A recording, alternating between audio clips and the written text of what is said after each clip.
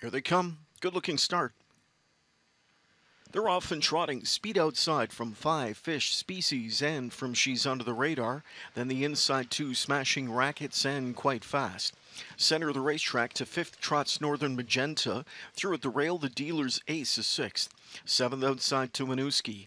In at the rail from an 8th trots Miss Expo. The early trailer 9th is J-Port Anime as they fire into turn 1.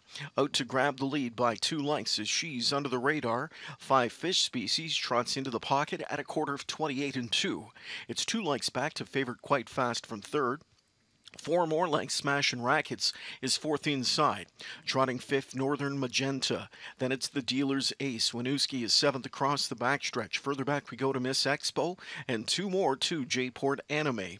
Field is strung out, moving up to the midway point. She's Under the Radar on a mission here, as she is rolling on the way to the midway point. The daughter of Tactical Landing hits the half in 56 and 4, and leads the field by 4 lengths going into the final turn.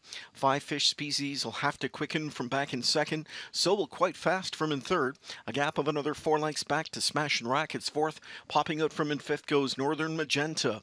The 6th one is the Dealer's Ace. 7th in the backfield is Winooski. Further back to Miss Expo, and J-Port Anime can see them all. Still a 5-length lead for She's Under the Radar, and She's Under the Radar rolls them to 3/4 in 1:25 and 2.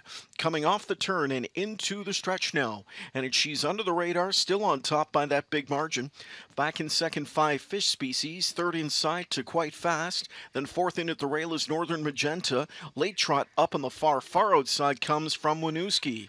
Coming into the final 16th, it is all She's Under the Radar, and she'll take this one gate to wire. In front-stepping fashion, She's Under the Radar pulls off the mile upset. Winning over Winooski, 5 Fish Species, and the Dealer's Ace in 1:55 and 4.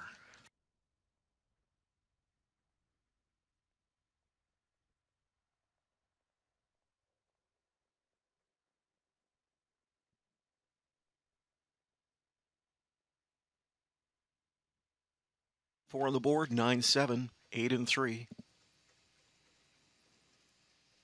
Here is a look at the winner of tonight's first race back to Victory Lane. Here returns number 9, She's Under the Radar. She's Under the Radar, a 2-year-old Tactical Landing filly out of the 2.